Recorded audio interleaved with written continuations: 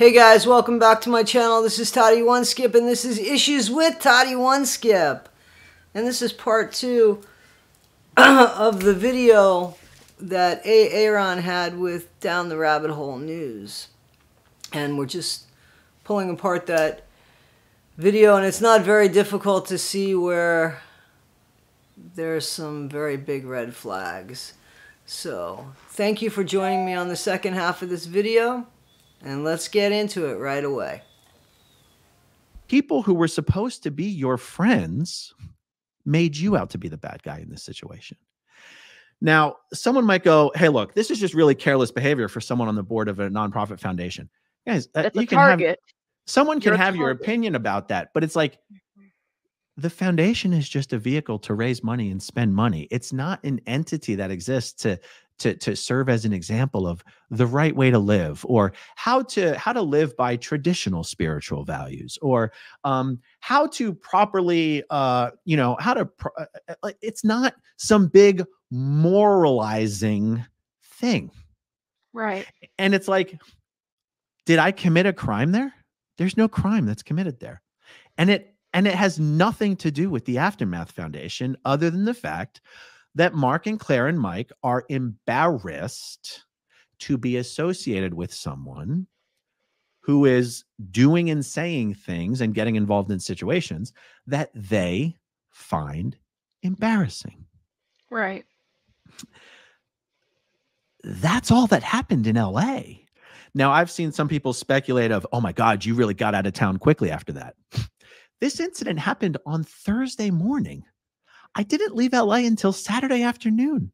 If I had just beaten the snot out of some poor girl and was afraid that the police would come knocking on my door, I could have gone right to the airport and left town.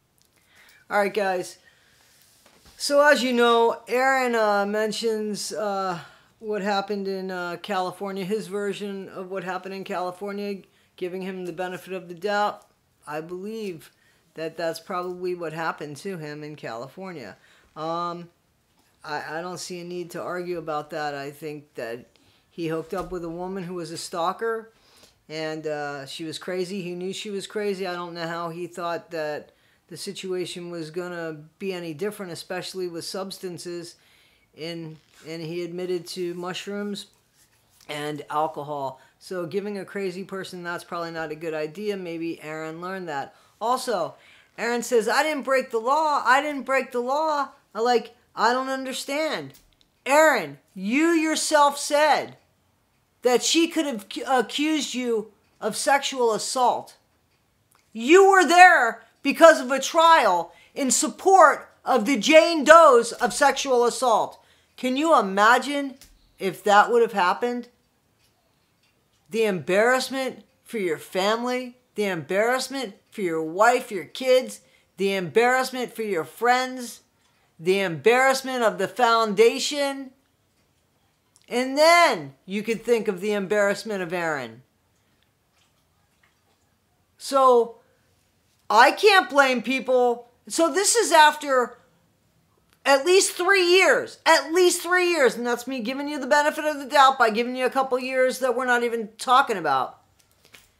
And you guys in the chat and watching this video, don't think that they ever said to Aaron, hey man, slow down. He said they got sick of hearing complaints about me because they were telling Aaron about those complaints.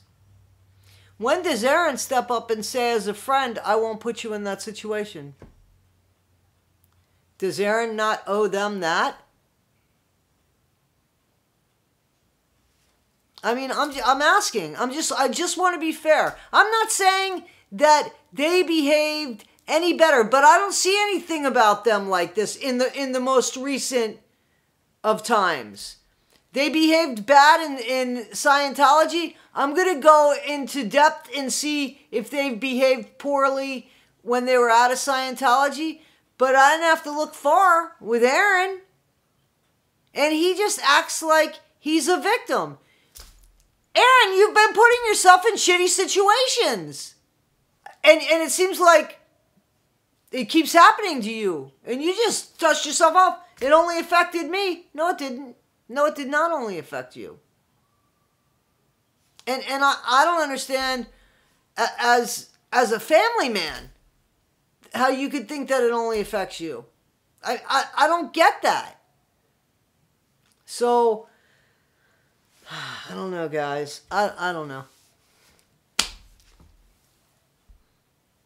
So when Aaron makes that comment about that the incident happened on Thursday and that he left on Saturday, and if he really hurt somebody or smacked the girl or beat the girl up, he would have just gotten on a plane and left. You see, there's manipulation there. Because if you did behave like that and get on a plane and run away, that makes you look more guilty. I'm just saying. And if you think that there's no reciprocity from California to Florida for assault, you're kidding. And don't insult, I'm going to speak for me, don't insult my intelligence.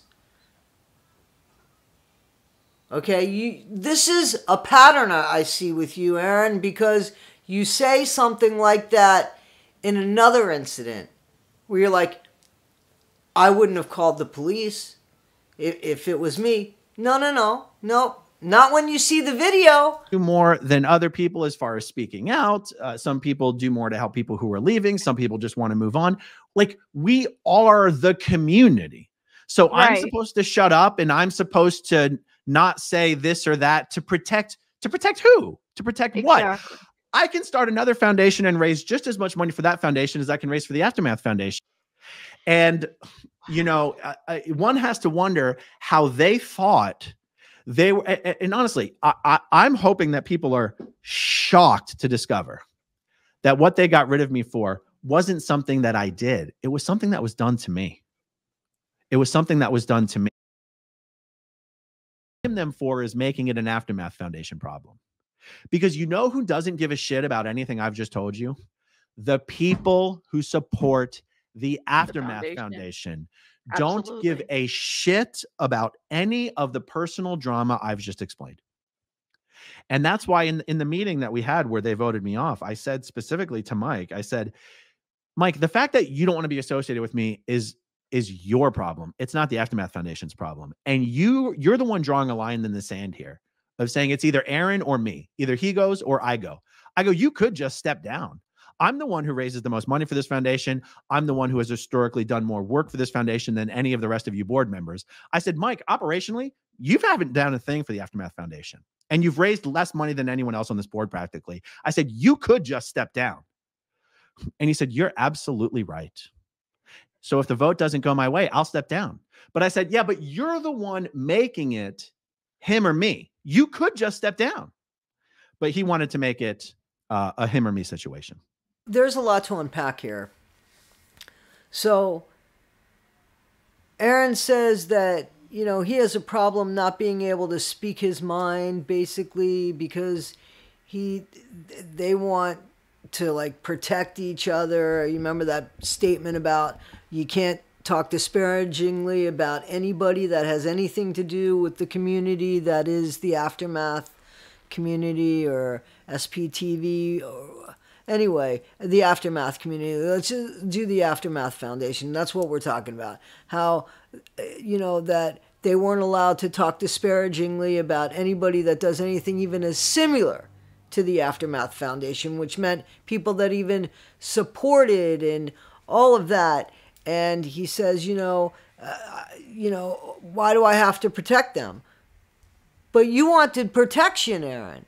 You wanted that protection. You didn't want people saying stuff about you, calling you out on stuff. Your behavior was pretty bad, but you didn't want people calling you out on it. Do you want to call other people out on their behavior? That's hypocrisy. Whether you're in a cult or not, that's hypocrisy. Well, in a cult, probably not. Probably not in a cult. But you're not in a cult anymore, so in the real world, it's called hypocrisy.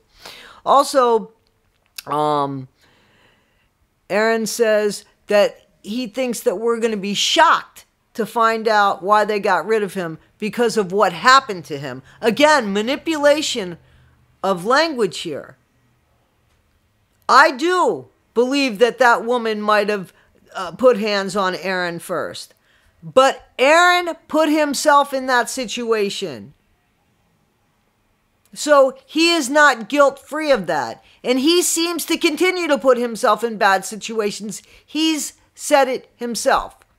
Which also brings me to the thing where he says that Mike made it about him. Sometimes, you know, when you don't do anything, you're doing something. So if they've come to you and said, Aaron, please, please, please, Aaron, please, please, stop it, stop it, stop it, and you don't stop it, just because you didn't say, hey man, fuck you, I'm going to do what I want to do, your actions say, fuck you man, I'm going to do what I want to do. So the fact that somebody brought it up and was ready to confront you and say, hey, listen, step down, I'm going in there. And I believe that they did this behind your back, but I believe that it happened for a reason, and I think it was because of your behavior, Aaron. And I hope that people see that, because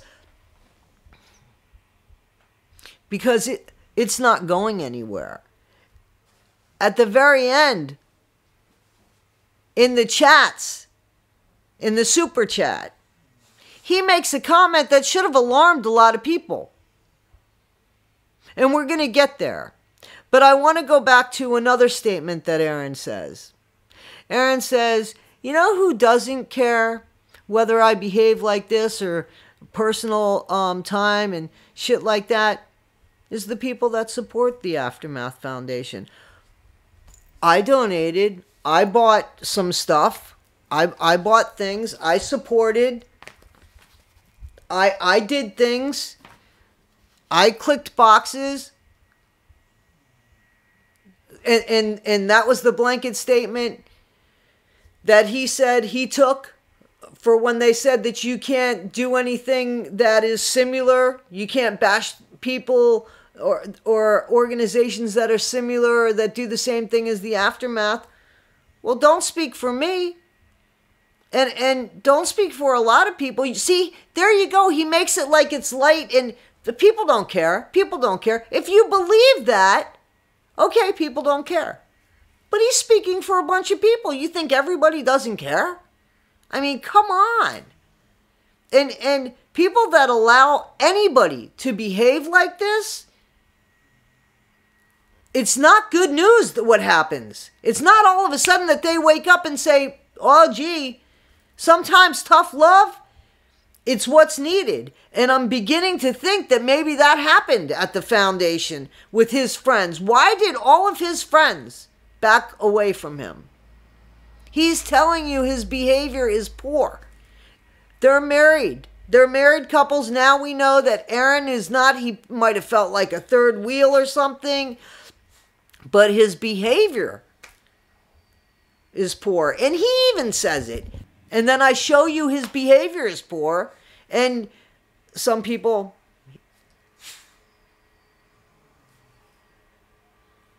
I don't understand.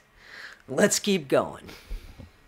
When I was running for city council 2 years ago, I did hear about that. I was at my favorite hangout on Clearwater Beach, Fusion Cigar Lounge. Probably went there 3-4 days a week for years. And everyone there was helping me get signatures. And I won't be too long-winded about this. It has a Scientologist I knew, Sky Daly, came into the bar with her boyfriend, who I'd never met before, but I embraced. Big hug. Everyone's friendly. Everything's happening. So I don't want to be too long-winded about this because I've actually done a video about this. But here's what happened. You have. Sky and her boyfriend were at the far end of the bar. I was at this end of the bar, and there was a stranger next to me. And I was, I was drinking beers. Okay. I'm a loud talker, even when I'm not having any beers in me. When I get some beers in me, I'm a loud person. Okay. Long story short, the guy next to me kept going on about how hot Sky was. And I was making a joke about the hot crazy matrix. Yeah, you've seen the meme, the hot crazy matrix, right? On YouTube? Mm-hmm. Mm-hmm. Okay. Yes. I'm like, well, you know what they say. She's hot, she's crazy. Okay. Now, Is that a tasteless joke? Yeah, that's my humor. That is where I live. That's where I live comedy wise. I make tasteless jokes. Well, but I wasn't talking to Sky. I didn't know they could hear me. And what happened is her boyfriend came over and I was, facing forward, and he put his hands on me and basically said, if you call my girlfriend crazy again, I'm going to fucking beat you up or whatever. And he said something like, you can either just sit there and shut up, or you can stand up and we can take this outside or whatever. Wow. Now I'm a big guy. I'm a loud guy. I do not fight. I've never thrown a punch in my life. Honestly. Maybe at my brother. Okay. I do not fight. Okay. Do you bodybuild? I'm kind of curious. Like you said, you're a pretty muscular guy. Are you like a bodybuilding? Well, bodybuilding is a specific thing. I work out. I've worked out very regularly since I was 15. Okay. Okay. And so look, I turn around, I stand up. Next thing I know, we're on the ground. I mean, the guy just sucked. Wow. Okay. Now, so what happened? Now, again, I want to be careful because I realize every story I tell, it sounds like I'm just the victim of the story. I don't mean to paint myself that way.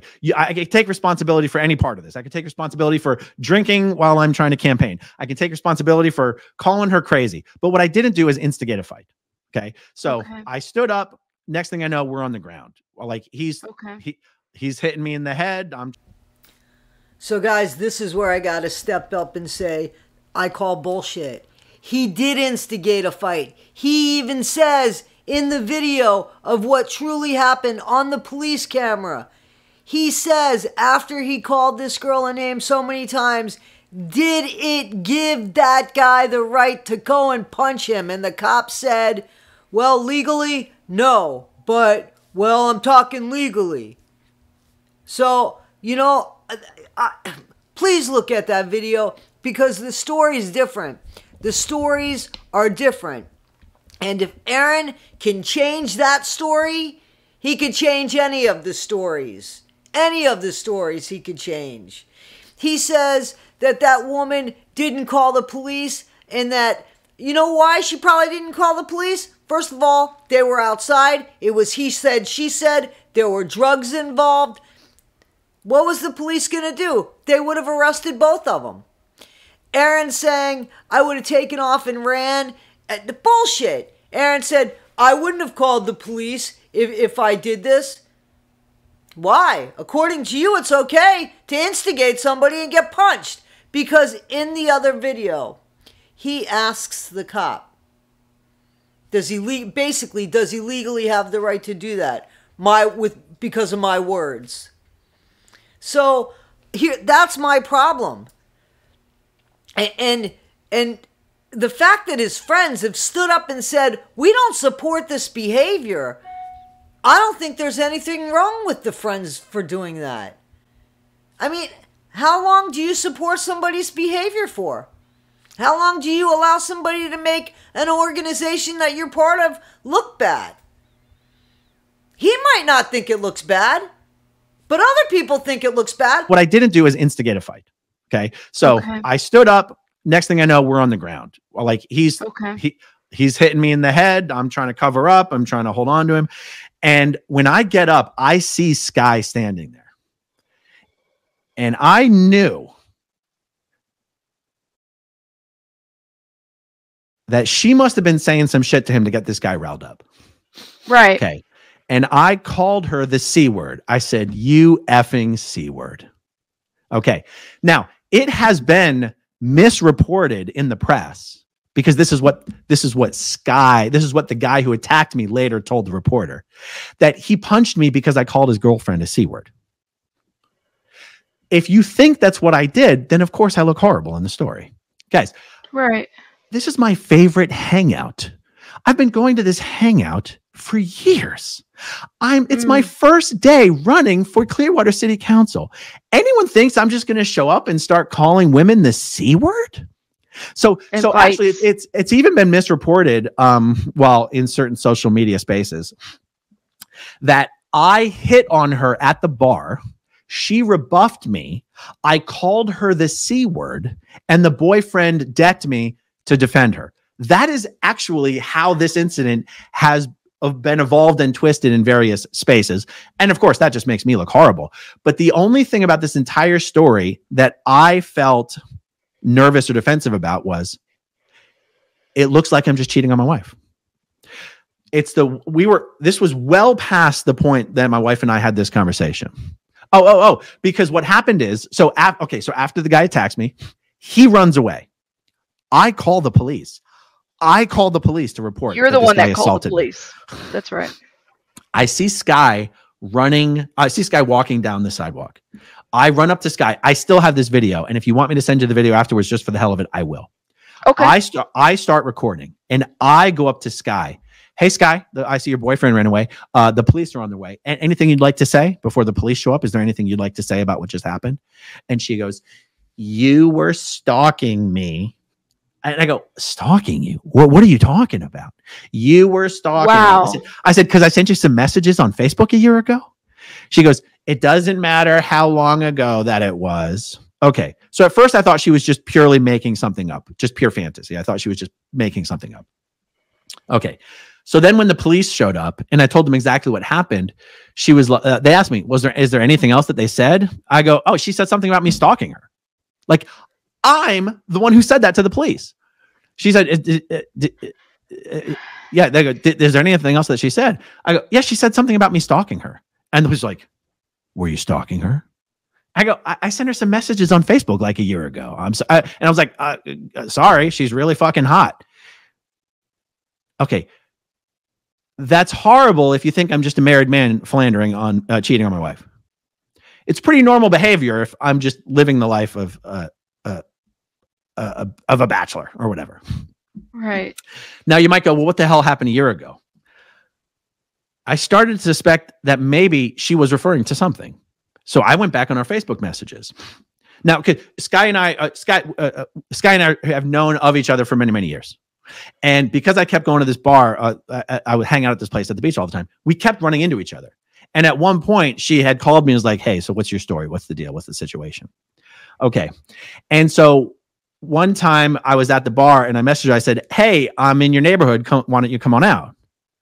Now, to me, I'm in your neighborhood means I'm at the beach. I always thought Sky lived on the beach because that's whenever I would run into Sky, it would be at the beach. Mm-hmm. So I'm like, hey, I'm in your neighborhood. Come on out. And so guys, I saw the body cam footage and it didn't happen the way he's saying it. Everything was different. His tone was different. Everything. I implore you to watch that body cam footage just so that you see the difference in the way he tells a story and the way a story really happens. Okay? So even when he's telling it both times, because he's telling it at in the body cam footage as well. So I really, because you need to see how people can manipulate things. Seriously. And it's perfect example. And he put it out there and he behaved like that. Another problem I have with this that nobody called attention to, and this is it. What the hell? He thinks it's okay to harass somebody because they're attractive, and he thinks it's okay to talk loudly in the bar because in the body cam footage, I'm sure, you know, even at the beginning he says, I talk loud, you know, people hear me. Yeah, what do you mean you didn't think she heard you? Of course you knew she heard you. You know, you're telling the wrong story here, Aaron. And I really want people to check into it. But how can people not call him on his behavior and think that's the way that you behave? If that behavior is not okay for a married man, it's not okay to talk like that when you're not married either. You don't get any rights to behave like that. That's not normal behavior. Go back to the cult. That is not normal behavior. And the fact that nobody called him out on that and said, what are you talking about? You can't do that. That's poor behavior. And then when his friends call him out on it, it was a conspiracy to get rid of him. Come on, guys. Seriously. Seriously? If you watch that body cam video, you would be just as upset too. Because I feel like I was being manipulated. And when somebody tries it one time, they do it. And then you could see it. So, and that's culty behavior as well. So I'm just putting it out there. And you know what? I wanted to say that I really like Aaron, but I'm losing respect for him now. I really am. So, not that that matters, but anyway. And I had referenced a few times, right, that there was something very concerning at the end of the video that he had with Rabbit. And this is it. The only psychedelic I've ever had is mushrooms. And honestly, I'm not someone who enjoys being out of control of my faculties. Of your own body. Gotcha. I don't. I would probably try LSD sometime, but I never have. I would probably try DMT sometime, but I never have. So, guys, there was a few things, right, in that video that I probably brought to attention, maybe, or that I helped you notice. But the main things are the difference of telling a story and, you know, that we have to challenge people in conversations because they're not always as honest as they think that they are. Let's give them the benefit of the doubt. Another thing is, why is Aaron need to experience or experiment with more drugs? There's fentanyl out there. So what is he looking for? I had said that I had a coke problem years ago. My problem began because I said I'd try something that I didn't think that I would like, because I didn't do any drugs and I didn't think I would like it. And I ended up with a really long coke problem because I ended up really liking it.